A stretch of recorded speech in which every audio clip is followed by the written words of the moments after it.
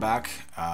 In the last tutorial we were showing you how to create a forest quickly in Cinema 4D. I'm using Arnold as the renderer, and this one we're going to take the forester extension to the next level, or I guess just to a different level, and talk a little bit about grass. So same thing as before. I've got my scene here, just a plane and an Arnold sky. I'm not looking at my IPR window, but let's go ahead and let's just dock this guy over here, and apologize if it's going to be a little bit small at times, just trying to make everything fit. But so under my extensions, under Forester, I can also go and grab something called a Multiflora, which by default is small and this untextured little guy here. But the same thing as the Forester trees, we have just almost too many parameters that we can come in here and mess with. So first, just looking at Multiflora global, I'm gonna pull this all up a little bit so you can see it better. We've got, different seeds. We have a global size and growth. That I don't think we need to mess with too much. But just like before, we also have this massive library. So depending on what kind of grass you want to grow, or if you want to have a wheat field, let's just pick something that we probably would see, more in nature, like maybe this. Let's try this Holcus, whatever this is. But now we've got this guy sitting right in the middle of our plane. Haven't done anything much to it. Same things before. We have the hyper wind ability here to have this blowing field. So this could be something you could use in your foreground as you kind of move a camera slowly through this plant and other plants, or sweeping across a vista or something. Really cool feature. And then under grass, we can do a lot of things with the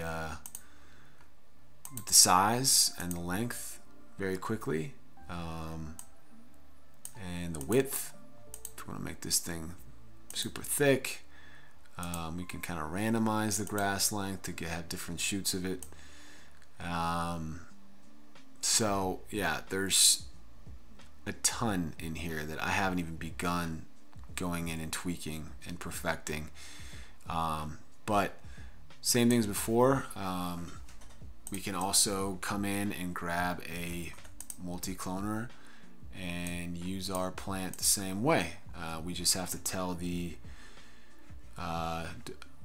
multicloner which geometry we want to distribute on, and right away we've got a sparsely populated field of Holcus.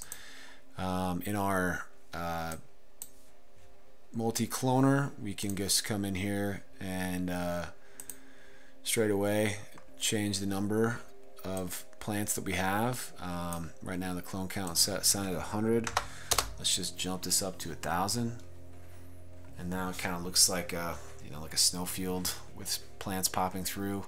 But you could obviously add like just a simple grass material underneath that, or a patchy brown kind of material to give it a different look and feel. But yeah, super quick. And then if we want to just change this right away, let's just go back into our grass library, and let's just say this time I want to use more of a traditional like a wild grass.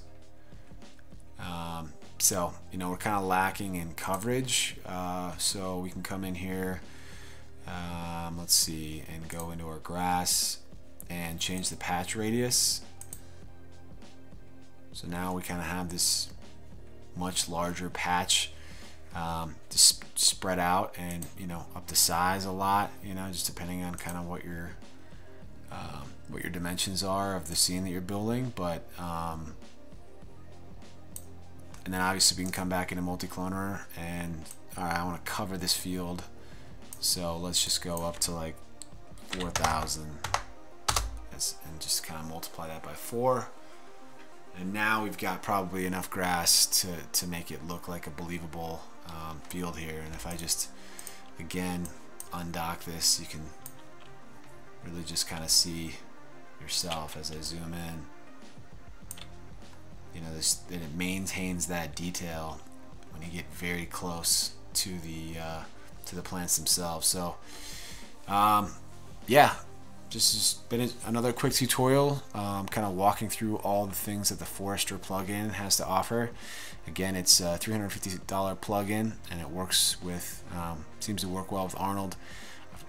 Looks like it works well with Octane and Redshift and even Physical Renderer, V-Ray. So no matter what you're using, this is a plugin that you're going to probably want to add to your skill set. So thanks for watching.